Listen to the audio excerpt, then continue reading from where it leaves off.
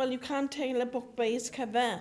You can meet a person and think, oh, they seem nice. And then a couple of days later and think, oh, they're not as nice as what you think. And the same goes for children. I love children, and I think if you talk tidy to them and respect them, I think they in turn respect you.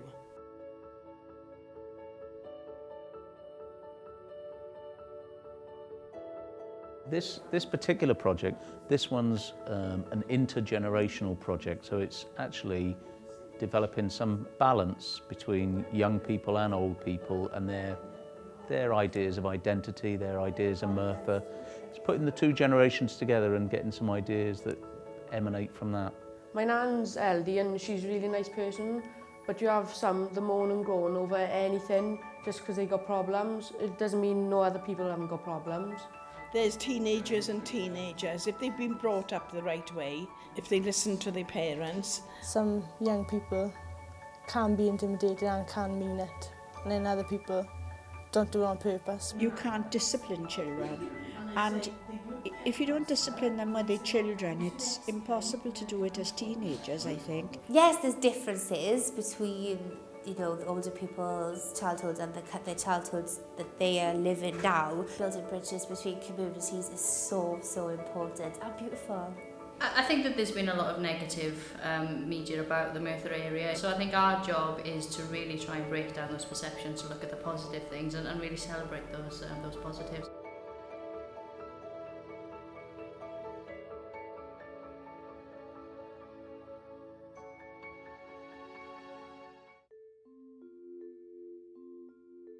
I'm Catherine Phelps. I'm the scheme manager of Horeb Close in Penydarren. It's Merthyr Valley's Homes Complex. It's a sheltered scheme with 27 bungalows and 2 flats on. It's independent living, but some have carers, some have cleaners, some have meals on wheels. I just love seeing them every day, speaking to them, listening to these stories, helping them. Hi, my name's Mike Church and I'm involved with the project as a writer, having worked with Merthyr Valley's Homes before in a previous project before Christmas. Made a decision at the beginning as to whether to have the people writing or whether I'd really be the scribe for them. I'll throw out a couple of ideas, be it childhood, be their thoughts of Merthyr. Different people would be saying different lines and I'm writing 10 to the dozen, getting them all down, and really it is really just putting down the things that they've said, and it works. You give it a little rhythm with repeating some lines, and it really works. Mike asks us different questions, and then somewhat you'll pick one word up, and then all of a sudden he starts, and then it goes from there on to another one, and in the end he got a good poem. We have fair play, very surprised we were. What I've tried to do over the last couple of weeks is I've tried to put, and this is something that one of you, Dilwyn's, offered to read when we're up in the youth club, but it's a sort of rappy type thing of all the stuff that we've done over the week. So you recognise some of the things, including the Crabbit Old Woman one that we read. Well, I've been brought up in Penydarren, and Merthyr is my hometown. And wherever I've gone in the world, Merthyr is always home to me. I love Merthyr. I love its history. I love the bones of it. I love everything about Merthyr. Come to Merthyr. Come to the pound shops where everyone stops and asks, how much is this and how much is that? They say we're old and cold, put out to grass with a bus pass. He is excellent, fair play. He involves everybody. You know, very, very good. We've been going over our experiences of our childhood, and it's been wonderful because we've reincarnated some of our lovely memories, and it's made us feel young. We don't really feel old, you see. We look it, but we don't feel it inside. Inside of us is the young person. It's covered in wrinkles now and extra fat and things, but underneath there's that old heart still beating, and there's the old desires and the old yearnings to participate in life and to be appreciated and to be recognised for what we are.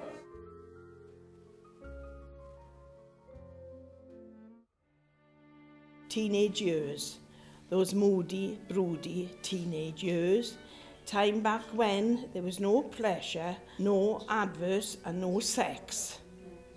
You experimented yourself and found your feet if you were lucky. Starting work at 15. Until then it was short trousers and red, raw legs. When life revolved around church and chapel, then we had rock and roll. Father thought it was awful. Couldn't play it on Sundays in those moody, broody teenage years. Your father might give in at 16 and buy a radiogram, if he was lucky. I remember going to the youth club at 15 wearing shiny lip gloss and my father scrubbing my lips when I came home. Girls wore socks until they started work. Then stockings with tight elastic garters. Smoking was the big thing. We all smoked, following the film stars on the billboards.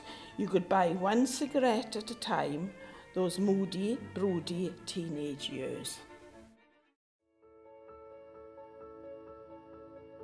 Forsythia Youth Project is a drop-in youth project for young people.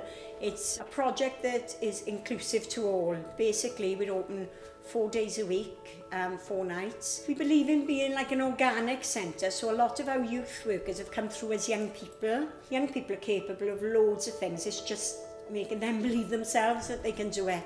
And it's just helping them. It might be little steps, but it's helping them find what they are good at. First of all, we'll start with looking at some of the things we did last week. I'll read it out to you here. You've all got a copy. We're in Forsythia Youth this evening and we're working with local rapper Rufus Mufasa, and this is our second session up here, and the young people are now writing rap poetry. Everyone seems to be up for it, so we'll just see how it goes. I want to be Casanova, a big-headed poser. He looks like he should be on a Calvin Klein poster. And we talked about things that affect young people in their communities, in their schools. Lots of things came up about social networking, so many characters, about where they live. You know, some of the things came up. It just, I wish I could come here for a week. We'll do this one now, the Pad Mafia one. So what I need you to do is really dump me up. If you see the Pad Mafia, best be whatever you do, remember not to. If you see the Pad Mafia. I think Merthyr is very stigmatised, and young people are as well in Merthyr. There's a very, very, very small minority of bad young people. I think every young person got a bit of good in it. I'm Terry Beechin. I've been 8 years a resident now of Horeb Close. Oh, it's just, I used to play around, but I used to do a lot of cycling, like my warden and her husband. It's different today. The youngsters are so active today, I don't think they've got enough play places for them. Some are good, some are bad. It's the same, well, I think it's the same in all generations today. But a lot of the youngsters today are really good. I don't know what makes them bad, but I think it's drink, drugs. I do honestly believe that. Yes! Oh my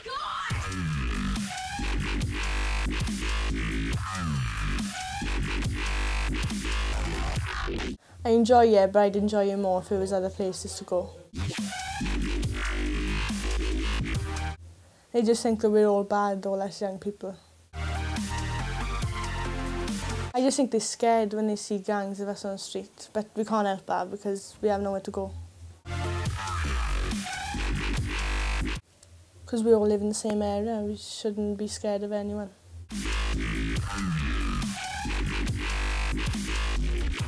They say we're old and cold, with aches and pains and chilblains, all wrinkles and sprinkles of talcum powder.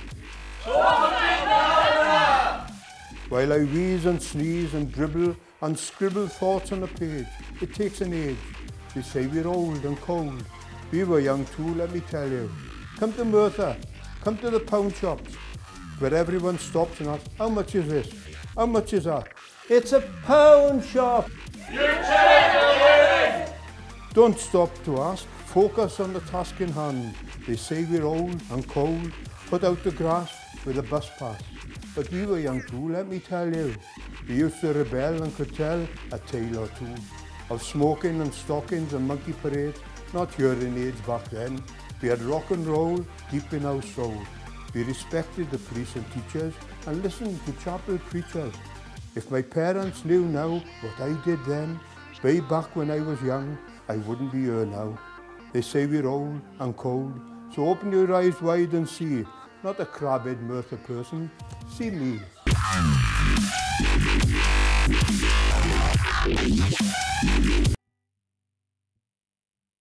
We lived next door to drug dealers, and we hadn't been subjected to bullying until then.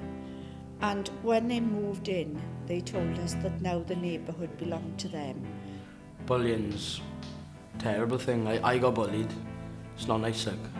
And we saw bullying, and it was completely alien to us.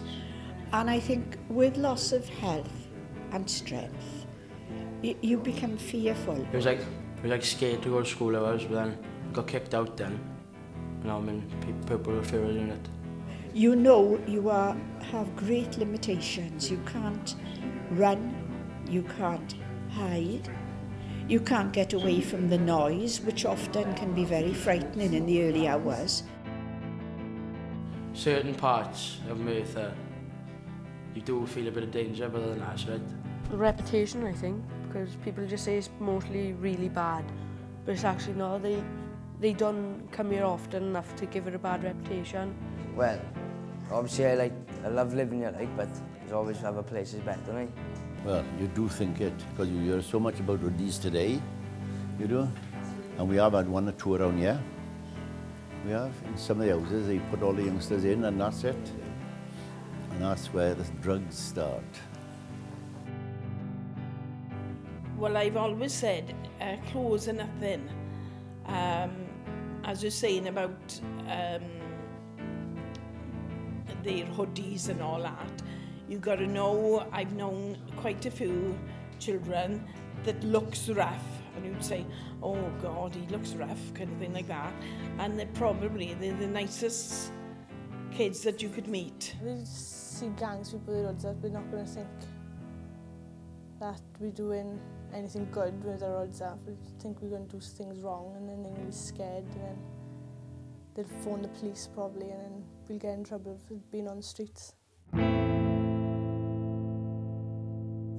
Plan for today is to work with the younger and the older people together. Up until now we've been holding sessions with them, just basically capturing their memories and their thoughts about the Merthyr area, about being young, about being old, about their perceptions of each other.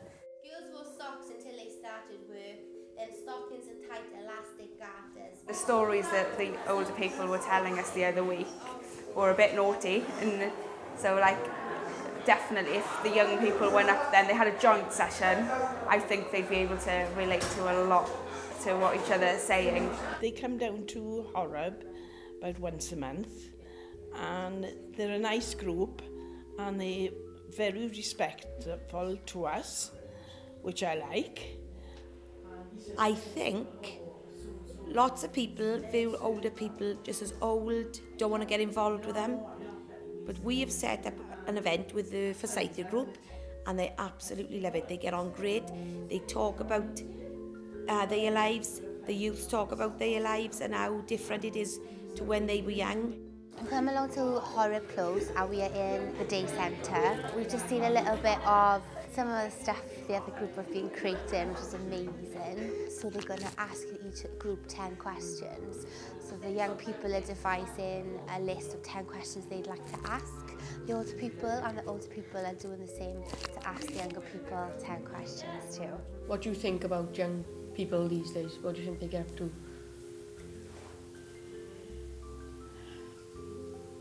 I worry that they'll be on either drugs or be drinking.